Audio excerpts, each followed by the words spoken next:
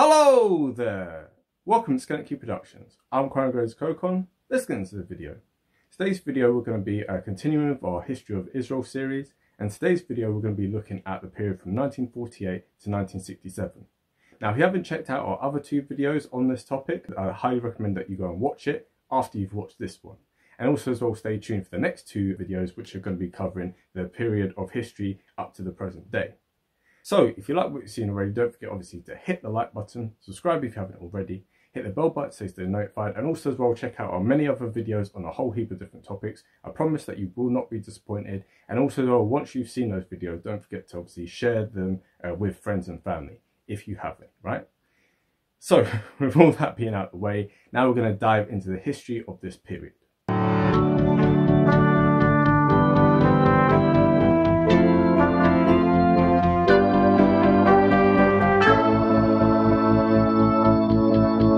So where we left off last time was with the UN Partition Plan of 1947. And within this partition plan, it obviously had a lot of issues. So whereas the Peel Commission Plan of 1937, which had the idea of dividing up the land between a Jewish state and an Arab state, that plan there was a lot more representative of the actual populations. However, this plan by the UN was not that at all. So whereas the Jews made up just 33% of the population, now by the UN they were going to be offered 56% of the land, which would include 49% of the population. And within that 56% of the land, 55% of the population there were going to be Jews, and the other 45% were going to be Arabs. So even in the so-called Jewish state, it still is a thing where the Jews are only barely making up a majority of the people there. Now, of course, in the Arab part, this was 99%. But still, it was not very reflective of it, because the Arabs, although they make up the majority, they make up 67% of the population of mandatory Palestine, they would only be given 43% of the land. And the remainder was going to be an international zone, which is where the city of Jerusalem was. Now, as a quick side note, the fact that this was proposed was mainly pushed for by the Vatican, because they and other religious organisations, they wanted Jerusalem, because it was sensitive to all the different faiths, they wanted that to be administered in an international zone, right? So just a little side note with regard to that. That's also part of the reason why the Vatican didn't recognise the state of Israel for many years afterwards.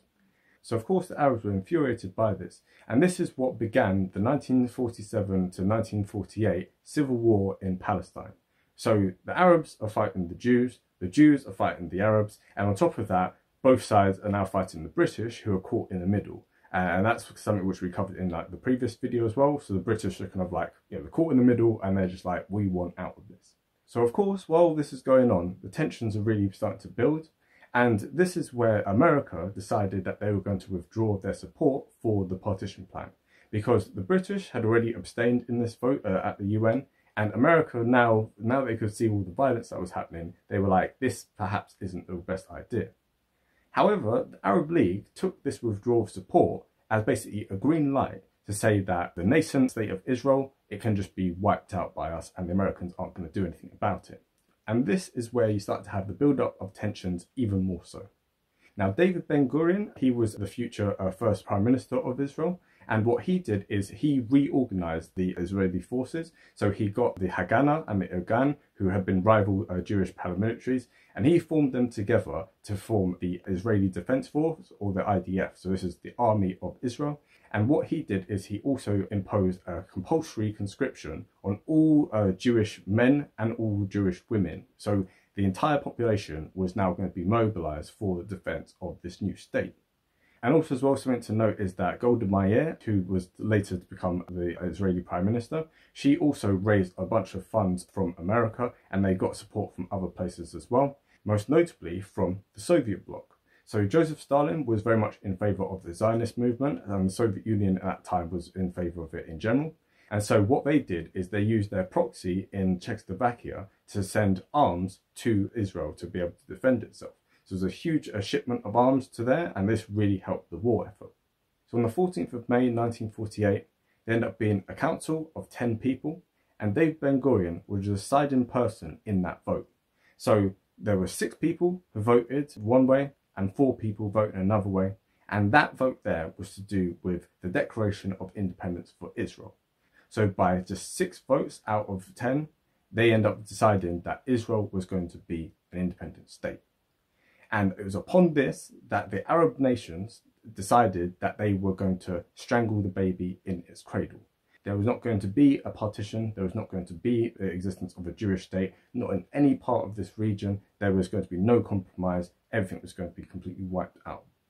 So with the stakes being this high, this is when Ben-Gurion said that there was going to be Plan Dalet, or Plan D. And within this plan, it's very controversial because there was an idea of, if they come across an Arab town or Arab settlement in general, if they offer resistance, these people are going to have their town destroyed and they are going to be deported. If, however, they surrender, then fine, yeah, they can, still exist within like this Jewish state. So this obviously led to the so-called Nakba, right, or the catastrophe in Arabic, which is where the Jews came in and any town that resisted, they just rounded the people up, deported them all and destroyed the town, and then later rebuilt it as being predominantly a Jewish settlement. So this obviously was very controversial, and it eventually would lead to 700,000 Arab refugees.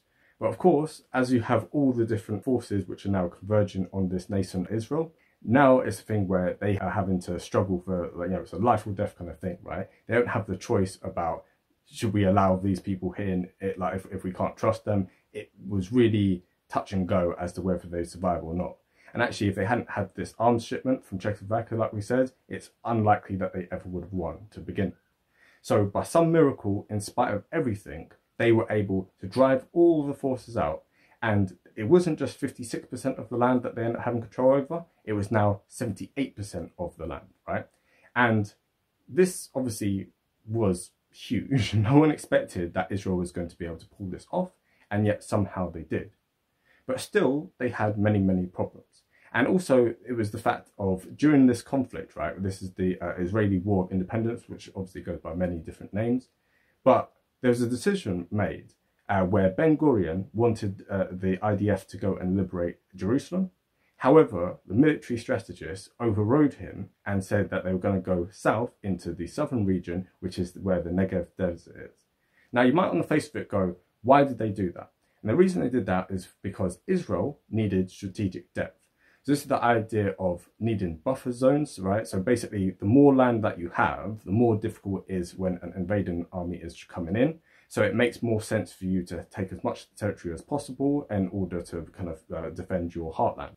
So whereas Jerusalem was obviously strategically important and obviously very symbolically important, the Negev desert, even though hardly anyone lived there, was actually going to be much more valuable for Israel to have control over than if it was the other way around.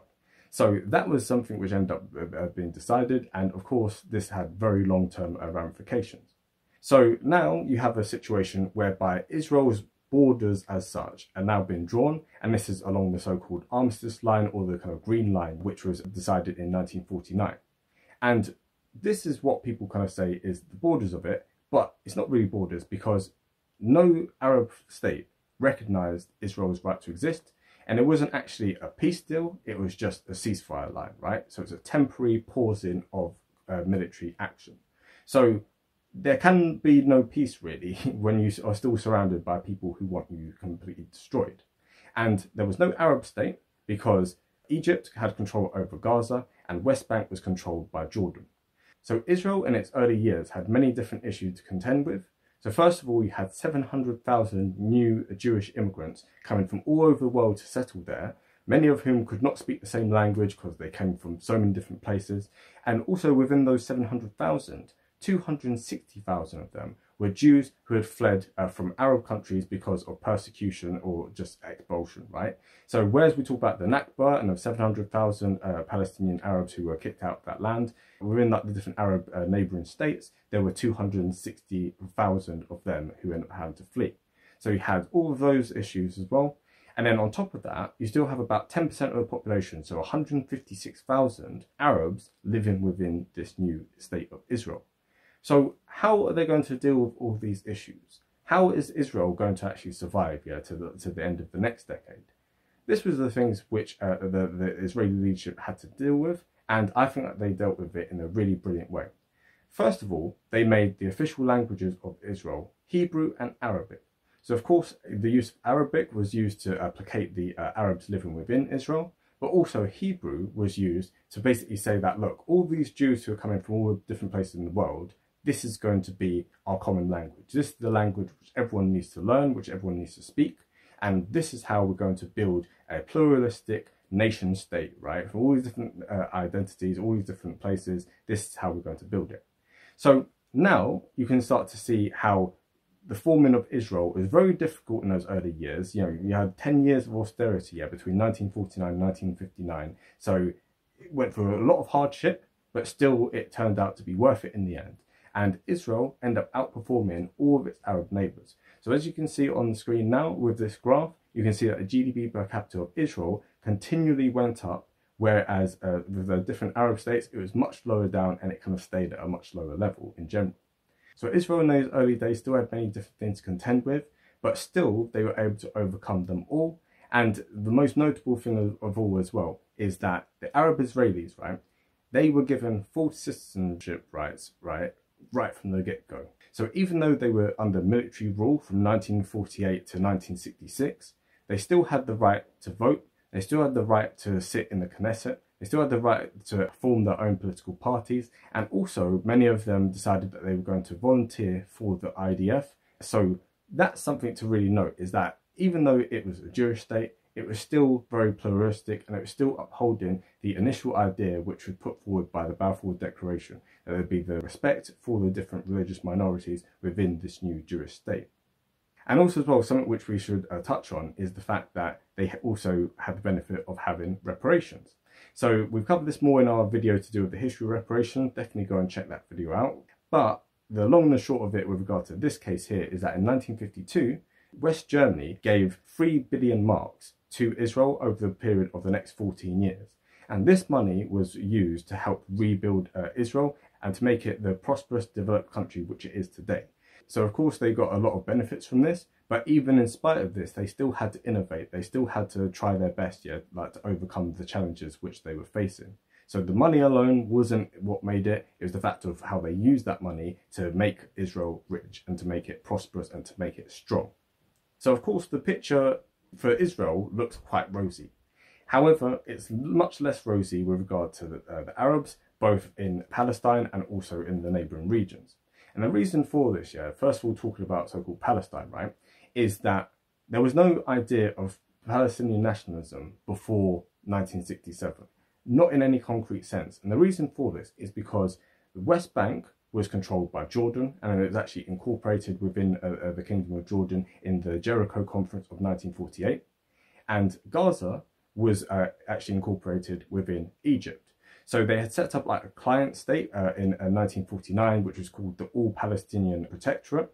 However, this was kind of just basically a puppet of Egypt. And actually in 1959, this was completely dissolved when you had the United Arab Republic. So this, for those who don't know, this is when Egypt and Syria formed together to become one state. So during this time, Gaza was put under essentially Egyptian military rule. However, the Palestinians at this time were not complaining. There was no kind of push for we want our own state, etc., etc. They were quite happy to be ruled by the Egyptians and by the Jordanians. And in 1964, when the PLO was set up, this is the Palestine Liberation Organization, when this was set up, it wasn't about them getting independence from Egypt and from Jordan. This was about having liberation from the state of Israel. So, they were pushing for Israel to be completely destroyed, and in that way, Palestine would be liberated as they so saw it. So you can see in this conflict, even though that was very unfairly kind of dealt with, right, in the sense of like the Jews perhaps shouldn't have been offered as much land as they were in the partition plan, you can see how after the dust has settled, the Arabs still haven't kind of moved on from it, right? They haven't just kind of like accepted what's actually happened, and they're still pushing for every single inch of that land to be theirs and for the Jews to have none of that land. So in 1956, you end up having the Suez Crisis. So this is where Israel teamed up with Britain and France to try and take the Suez Canal off of Egypt. Now, of course, due to American and Soviet pressures, this ended up being reversed. But of course, it left a very bitter taste in the mouth of General Nasser and the entire Arab world. And so tensions continued to build up throughout the late 50s and into the 1960s. So in 1966, there was lots of things that happened, right? So first of all, France, which up to this point had been the chief arms supplier of Israel, Charles de Gaulle, the president at the time, he decided that they were going to step away from the Middle East. So a few years before, they'd been kicked out of Algeria, and now he basically wanted to pull France out of its commitments in the Middle East, and so they were like, right, we're not selling you arms anymore. So at this point here, in 1966, this is where America reluctantly stepped in and they became the chief arms supplier of the Israelis. So up until this point, they had a very hands-off kind of approach to Israel. They hadn't really wanted to get involved in the whole conflict, but they ended up stepping in only to maintain a balance of power within the Middle East, right? So if France isn't selling weapons, America reluctantly end up selling them weapons. And also as well, in 1966, this is where the Arab Israelis, they now had their military rule completely lifted from them. So this marked a real turning point in Arab-Israeli relationships within the state of Israel, because now there was no question of them being second-class citizens. They were now full Israeli citizens, with equal rights and equal protection under the law. However, in spite of all this, the tensions were still building, the war drums were still beating, and this is where you end up having, in 1967, you end up having the Six-Day War. Now, we've covered this in more depth in our other videos, so definitely go and check that out. You'll learn a lot from it there. But with regard to this video, we have to end it here. But definitely stay tuned for the next video, where we're going to be covering what happened after the 67 war. So, that being said, don't forget, obviously, hit the like button, subscribe if you haven't already, hit the bell button so you stay notified, and also as well, check out our many other videos on many different topics, so you will not be disappointed if you go and check these videos out. And once you do, don't forget, obviously, to share them with people who have similar interests to you, because that will really help the channel to grow, and also you will have a benefit as well, and who knows, you might even have some new friends for the new year and beyond, right? So, that being said, have a great day, and bye.